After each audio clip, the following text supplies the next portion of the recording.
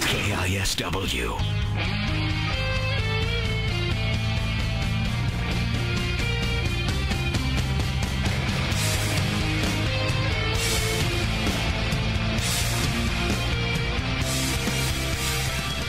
So I'm backstage with Steve, the producer, here with Taylor Hawkins from the Foo Fighters, and he's eating right now, so that's very exciting. What are you eating?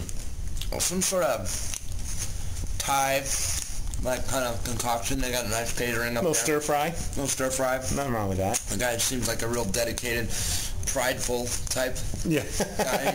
And I think everybody's taking pride in their work here tonight. And he was a good guy. And and then that brownie sitting over there. I said, "What's that brownie like?" And he goes, "There's no nuts in that brownie." And I go, "That's the way we like it." And he goes, "So it's just chocolate." He goes, all it is it's barely even able to stay in place. It's like chocolatey goo. And I said, "Oh, okay."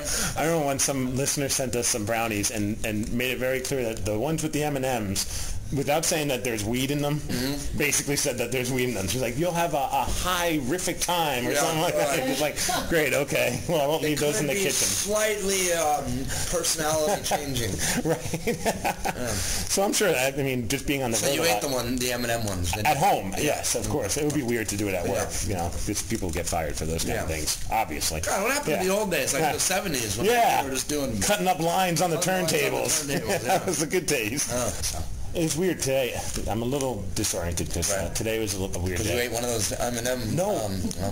Yes. I wish I did. No, today, it's a weird thing, but it has a point to the story, is that my girlfriend left me. And we lived together. She moved all her stuff out today, right? And my iPod was playing, and Erase Replace comes on right when the door closes. Nice. And I was like, this is actually a pretty perfect song. I'm a drummer as well, so I love the drumming on that song. I think it's just amazing. And that was stolen from, the drum riff is stolen from, I know there's something going on. Oh, okay. Which is Phil Collins. Dave came in with the song, and I go, "Well, what do you think?" And he goes, "Remember that thing that Phil Collins plays on that song by the chick from ABBA?" Funny. It's just go ahead great. And listen I know. I would have never put it together because of just how... That's it. Right. It's so funny when you find certain little drum licks that you could just steal from someone and no one will ever know until... Exactly. Until I just... Heavily influenced by the ABBA. I love ABBA, and I love... There is nothing wrong with either. I would agree with you on that. Well, the whole thing is that it's funny now. That song will always... Whenever I hear it, it's going to be right back to that place. And I was wondering if there's any songs like that in your life that, when you hear them, it absolutely brings you back to it. It could be a good moment, could be a bad moment, whatever moment. As choke on a shrimp. I got a Thai chili in my throat. This would be epic if I had to give you a hand like oh my God! We have Supergrass out here with us, and a lot of their music, because they're one of my favorite bands of the last 10 years or whatever. Completely underrated band too. Completely underrated. Amazing musicians, amazing songwriters, and like their first album. When their first album came out was the same time the first Foo Fighters record came out, and I played those albums nonstop. Because not everybody knows. To those who don't know, I wasn't in the band until the recording of the second record was done. Right. So I didn't even start playing on the records till the third record. But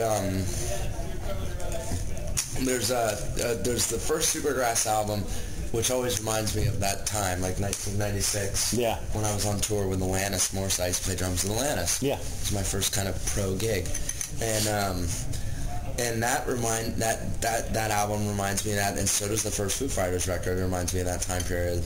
Yeah, there's lots of music out here. It's crazy though how like certain things. I love that, and I think that's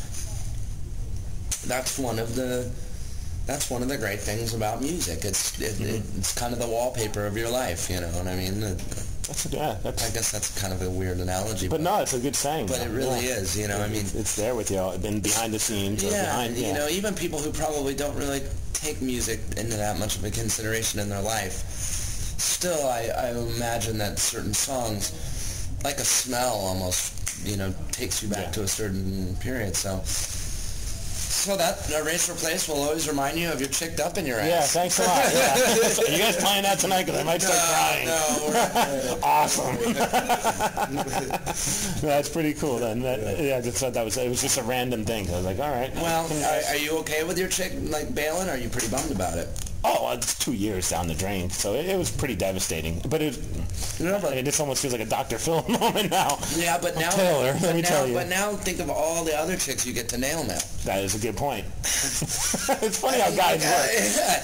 You got to look at the glass half full, not half empty. You got to strategize now. Yeah. And if she dumped you or bailed or whatever, then it was obviously going nowhere anyways. Well, that's when my buddies are always like, hey, well, you all right with that? I'm like, I don't want to be with someone that doesn't want to be with me. Yeah. So it was just more annoying because I had to say goodbye to the dog and all that. And the family's there. It's just like, it's the routine is gone. But, we all move forward. But, I guess it's just a weird time. It's a weird day. Was the sex hot? It was awesome. Oh yeah, man. It's fantastic. Well, goddamn. That's a whole other issue right there. And you're going to go through, now you're going to look, you're going to be that guy for the next couple months, and you're going to be, wanting to get laid so bad that you're going to be that guy at the bar. It's going to be obvious. Yeah, it's obvious. Yeah. So it's like might have a sign on my head. It's going to take a while for you to kind of brush off that vibe a little bit. While playing Erase Replace all the time. And next thing you know, though, then all of a sudden, you're going to go through this rejuvenation period where you're just Sounds like you've been there. Professional, or not professionally, sorry. Responsibly, having sex with lots of different women, right. Using condoms, of course, and being a good, upstanding, responsible person. And you're going to be like, wow, this is amazing. This is the best time of my life. It's like my 20s again. Oh. But you also will be looking for the one the whole time. Yeah. It's kind of like you're having a lot of fun, but you're pretty empty inside. Yeah. Thanks a lot. So you've pretty much summed it up. No, but I was thinking at that point, I remember the time before I met my wife, there was a year period where I was a bachelor. I had a house, and first time in my life I had a house and a little bit of dough in my pocket and stuff, and I was having it was the best. Yeah. Yeah. But the thing is, the whole time I was still looking for the one, Mm-hmm. And then you get married and you go, God damn, that was fun. The grass is always greener. My point is, enjoy this time period. First girl I have sex with, I will put on Foo Fighters. Erase Replace. Yeah. Just to learn her. And enjoy this time period because you will find another girl and she will move in and quite possibly this one will be the one that you marry. And if it's not, I'm selling the house because that's the third time then. And and all that kind of stuff, and it'll be the one you marry, and then you'll have days when you'll look over at her and you'll go, God, I remember when I was killing it, nailing all these different chicks, and that's over now, and I'm married now. But then there's going to be lots of times when you're going to be like, this is the best thing ever, and it is the best thing ever. But she wasn't the right one. Yeah, no, you're right. She wasn't the one. This is just hilarious. How did it go from an interview to... This is way more important. This is talking about far more important. Everybody knows about just go on Foo Fighters, Foo Fighters. Go on the internet, go on YouTube, you find out all you need to know about the damn Foo Fighters. From now on, I have relationship problems. About relationships. I'm contacting Taylor. Hey man, it's a real pleasure to talk to you. Well, look, ask me a few more questions. This is silly. She's like, it's all right. I don't want to keep you. It's all right. I'm bored. Let's go. All right, well then let's talk. What else we want to talk about? You guys played Wembley Stadium. It was a small gig, really. Yeah, really, just tiny. An intimate get-together. Does it trip you out that at that moment, and obviously you guys won't say it, but I ain't even talking to my buddies. Brownie. Yeah, I appreciate that. Gooey brownie. Let's see if this guy's really what he said he was. Let's see. This is good. That's gooey. And this is actually it is gooey. That is gooey. I can almost taste the butter. No M&Ms though. No M&Ms in this one, baby. I gotta do a show tonight. I don't blame you.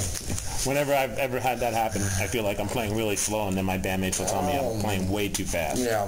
Well, I always play way too fast anyways, but... The BJ Shea Morning Experience on 99.9 KISW.